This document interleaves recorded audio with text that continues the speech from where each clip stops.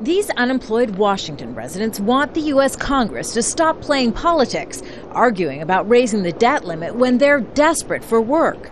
So they're walking the halls to prove a point, donning clown costumes. It's a clown mask, and it's resembling the situation that's at hand. They're clowning around with our jobs. But few members of Congress bothered to listen. Instead, representatives from both parties are still focused on a sales pitch of another kind. They're two very different plans to solve the U.S. debt crisis. One is from Democrats, and the other's driven by Republicans, strongly influenced by the party's more conservative members.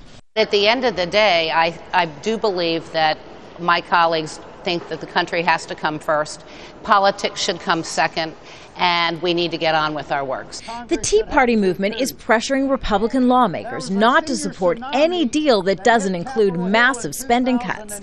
But Democrats argue their plan is the only true compromise that includes spending cuts and also protects Americans who may rely on government benefits. It meets our goals of protecting Social Security and Medicare. It is a good piece of legislation. It's a compromise. But with just 6 days until August 2nd, the day the U.S. Treasury says it might not have the money to pay those very bills, economic uncertainty is mounting. On Wall Street, stocks fell for a fourth straight session.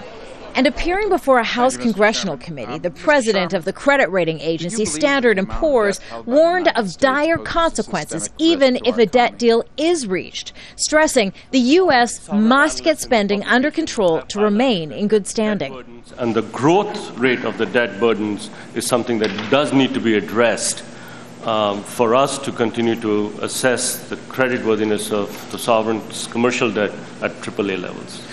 The U.S. debt currently stands at $14.3 trillion.